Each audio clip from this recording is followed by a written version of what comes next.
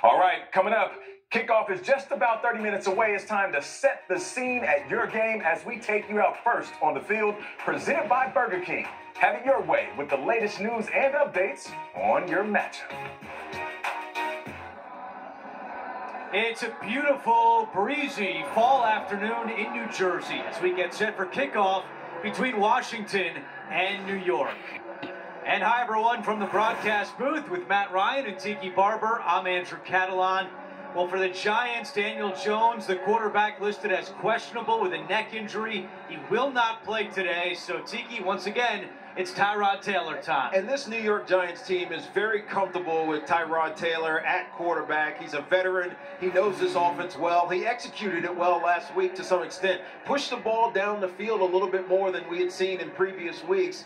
And he's got a lot on his shoulders. He's got Saquon Barkley back, so that helps. More importantly, though, for this Giants offense, the offensive line has been a rotating cast of different characters. Andrew Thomas has been out since week 2, so we know that Justin Pugh is going to be starting at left tackle. Evan Neal is also out at right tackle, so Tyree Phillips, who just re-signed with the Giants, he's going to be at right tackle. They have a tall task ahead of them, especially against the Washington defensive front. And I think this defensive front, Tiki, you mentioned it, all the turnover on the offensive line for the Giants. This unit gets after the best of offensive lines, but today they got to be licking their chops. They don't really send more than 4 rushers all that often, and they don't have to. They've got the guys to be able to do it.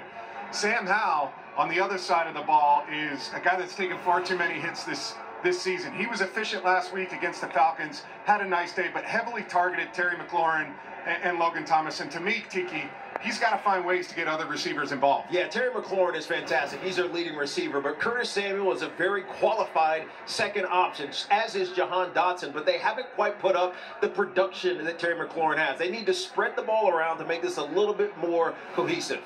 Don't forget about the tight ends on National Tight Ends Day. And you'll hear from Travis Kelce when you come back to the NFL today.